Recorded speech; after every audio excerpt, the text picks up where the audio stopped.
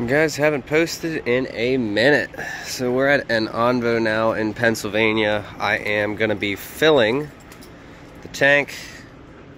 523 for diesel minus whatever my discount is. For the guys wondering, you cannot, well, for one, they don't have diesel over there, but two, you cannot use the mud flap or any fuel card over there. You have to use the trucker pumps. And even though I'm not going to be using the satellite pump to fill the tank because we are in Pennsylvania, I still get to use my fuel card. So we're probably going to get this, I'm going to guess, I think it was like 501. Not the greatest discount in the world right now or in this specific spot, but we will be filling up out of state. So I'm going to dump the ATF in the tank. We're going to try to get these injectors cleaned out, and we'll go from there, and I'll explain to you guys in this video where we've been, but we are going to pick up a travel trailer. So I got our grease. We're going to have to grease the shit out of this ball, and we'll get out of here. All right, so take our ATF. This is fresh, brand new.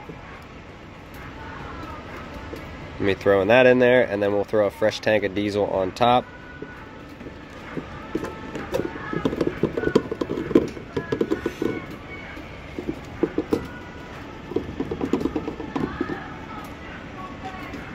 Okay, throw that away.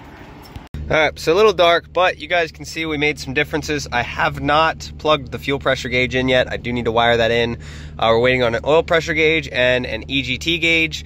So as you guys can see, we have a boost gauge, gear, so we know what gear we're in, battery voltage, intake air temperature, rail pressure, fuel level, transmission temperature, speed, and coolant temperature. Now, Dodge is absolutely, I understand everybody does this, but it's pretty friggin' stupid, okay? So they have what you call a heat exchanger. It's on the side of the block on a 5.9 Cummins or 6.7 Cummins. And unfortunately, when you're cruising down the road, your coolant temp and your transmission temp are exactly the same. What that means is when your engine's running at 200 degrees and it's happy, your transmission is also running at 200 degrees, which is making it unhappy.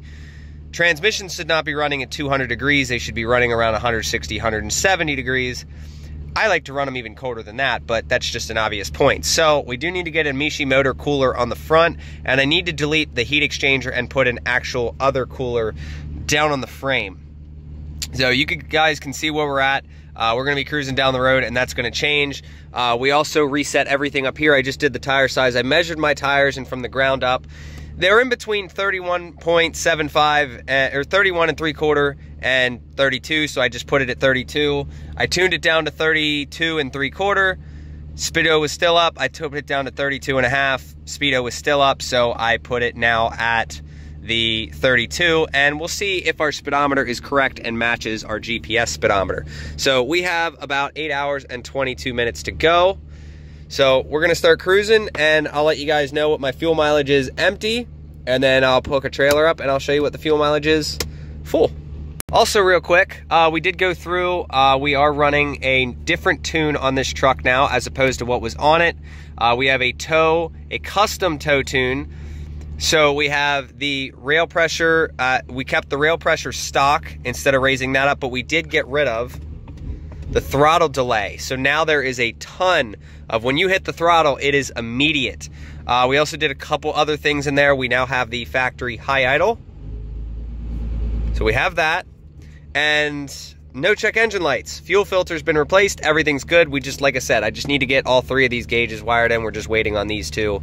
So now we can go. All right, so we've made it. Probably about 300-400 miles so far, and there is not a drop of oil underneath this truck. So, it means we did good. I got the speedometer.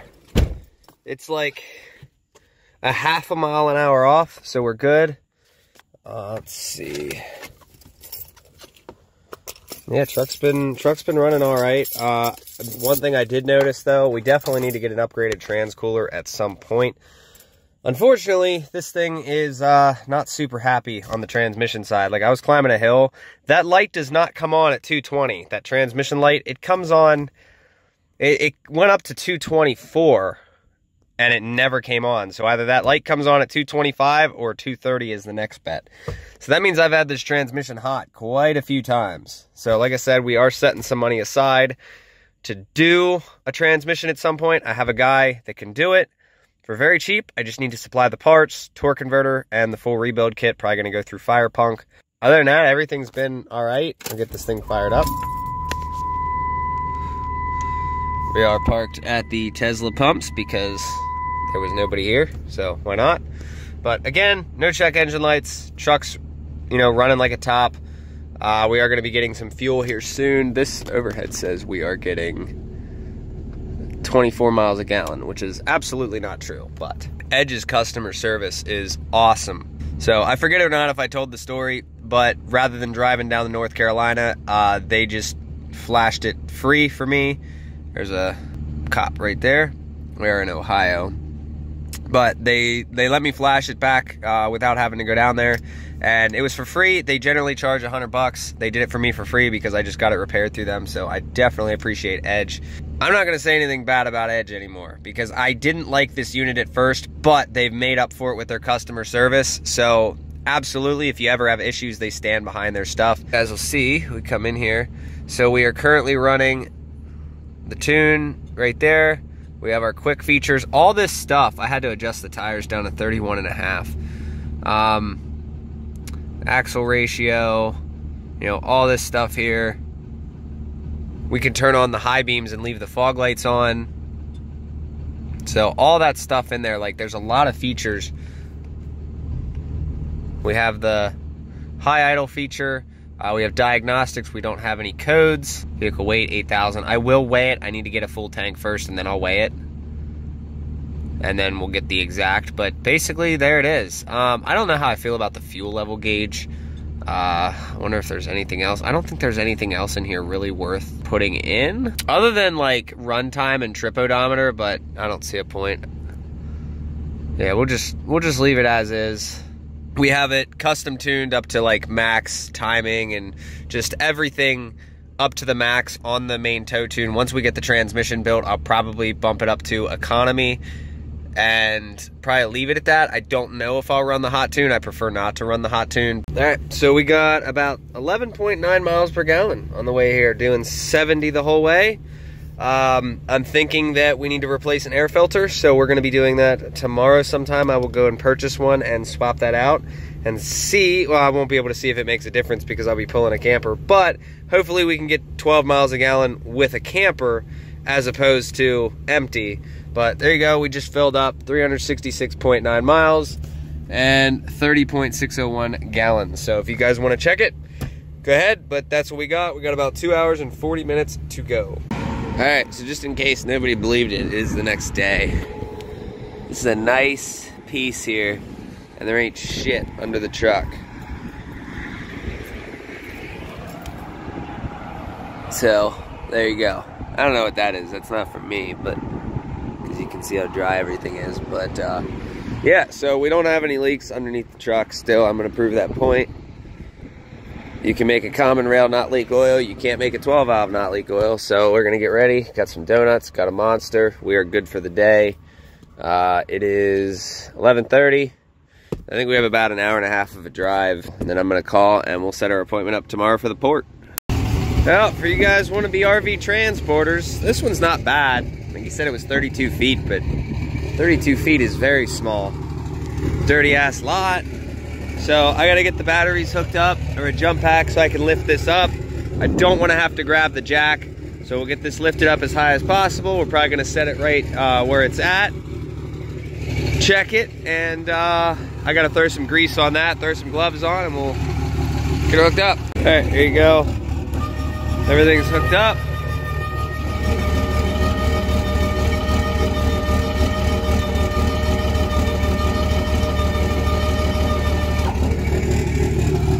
A little higher. All right, greasy ball. Now we'll back it up.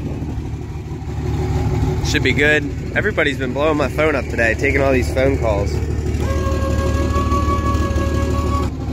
The chains do not reach, so whatever, they're hooked up. I need to go through and make sure that there is no damages on this thing. I can already see some like scratches and shit here. And this is what always sucks about doing these. This is what sucks about the industry, is you gotta make sure everything is perfect on these trailers. Same thing with cars. So I do got to go through and check all the lights and whatnot, but ball is greased, not too much squat. This thing should be all right to make the trip. I'm gonna go buy an air filter. It's like a 10.5-hour trip. So we just have to be there by 10 tomorrow. And if we can't make it, they said they can push the appointment back to 1. But we're gonna get this thing moving, get the hell out of Indiana, because Indiana loves to pull you over for no plate. All right, we got everything, found the keys. Usually they put them in the hot box. We're good to go. All the lights work. You definitely wanna check those because we are gonna be driving at night. You always wanna watch these. I was looking for the other one. Luckily I caught it. Took my gloves off, I shouldn't have. There we go, got that. So both sides are done, nothing's hanging, we're good to go. I just need to go send the form that is in the truck. Had to go over and do that. This thing's gonna get a nice detail when it gets home. Needs a bath and this little section right here cleaned off. So, cool thing, check engine light. Ignore it because it doesn't matter. So what I'm realizing is with 2006s is they throw codes for literally everything. This is 4, there was like 16 of them last night, but like you get torque converter solenoid, fog lamp control circuit, recirculation door travel range too large, and rear right speaker audio circuit open, which makes, that's the only thing I think is legit, is that rear speaker. But like these things throw codes for everything, so not a big deal. We're gonna go find a place to fill up at, go get some fuel. All right, there we go. Get this old dirty can out. He's gonna take it, they want it. I was gonna throw it away, but we'll throw a nice new Wix paper filter in here and we'll call it a day. Should be a lot nicer. All right, so we got the new filter in. Hopefully this makes a big difference. We are gonna fill the tank completely in about 33 miles.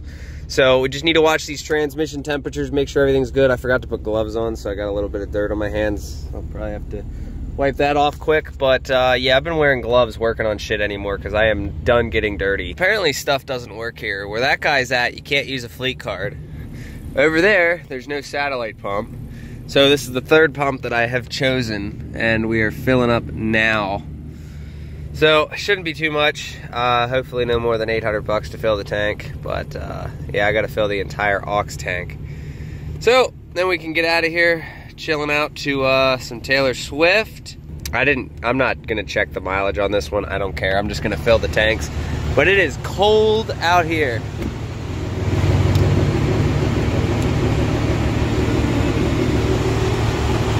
$29 gallons. Love me a good 2006 to 2009 Ram 3500 dual. Those things are just, love it.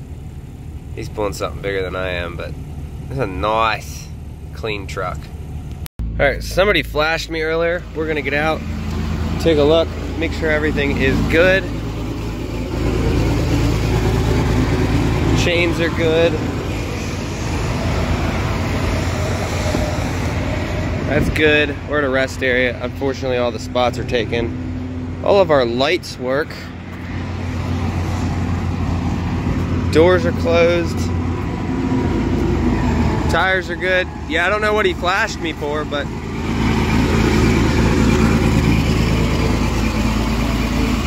everything's good.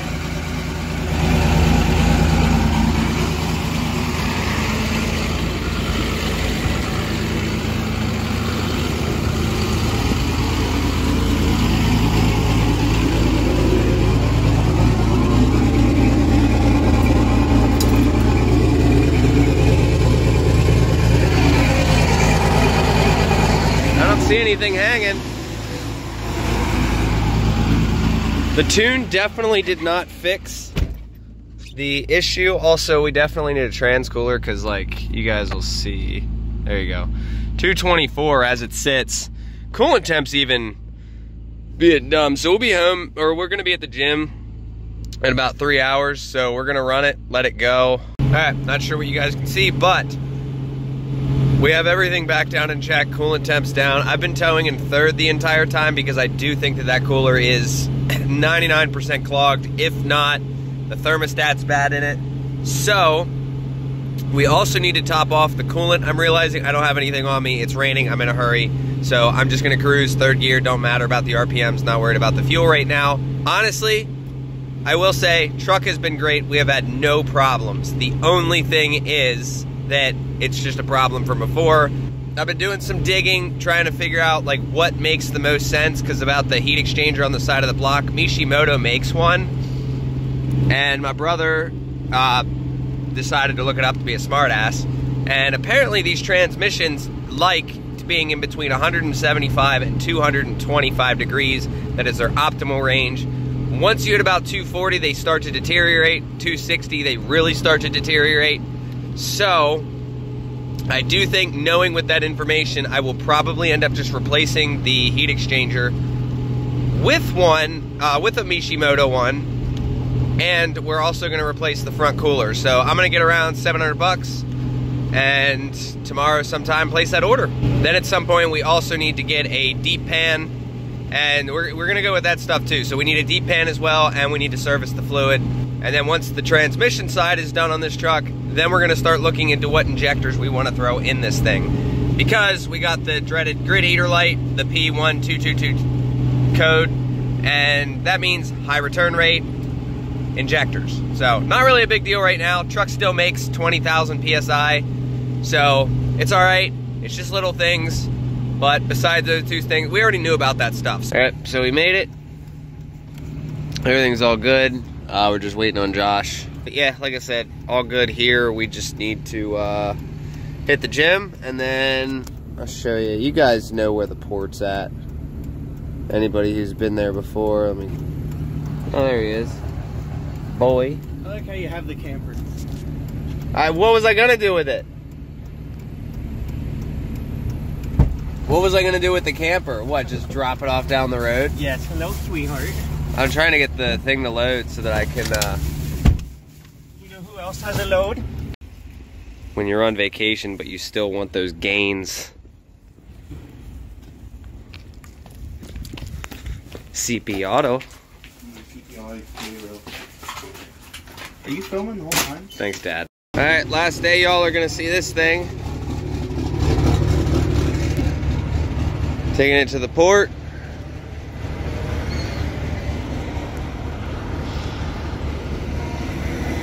Gotta go get her cleaned off, and then we'll call it a day. This TA is always a shit show. 4 good tires, no issues. Gotta love Baltimore. All right, we're getting our escort. I recommend these guys, Chesapeake Vehicle Escorting. There she is. We're gonna head over there now. Welcome to Dundalk.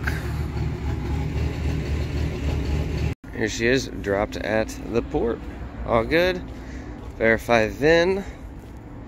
136 on the last. Right there. Cool. So it's crazy how great the truck is now that there's no, load on it. That trailer wasn't very heavy, but trans temp never went over like 206. Besides that light there, definitely gonna have to get a set of injectors, whether I wanted to or not. But whatever. I've been really pushing it on the way home through Mexico, about 80, 90 mile an hour the entire way, and obviously, in Mexico. And the truck has just been fine. So ultimately, I gotta go home and order that trans cooler. If anybody has the hookup on Mishimoto or any of these aftermarket or performance parts, let me know. I would really like to, not have to spend $800 on the truck. I mean, everybody likes saving money, right? So I gotta get a set of injectors. I gotta get a front cooler.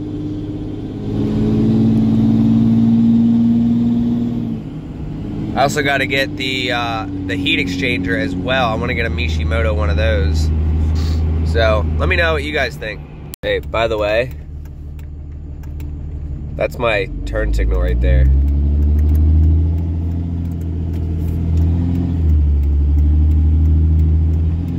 So I'm making a left turn with my right turn signal on. So it is definitely this piece here. Unfortunately, yeah, if you wiggle the 4-way connector, it fixes it.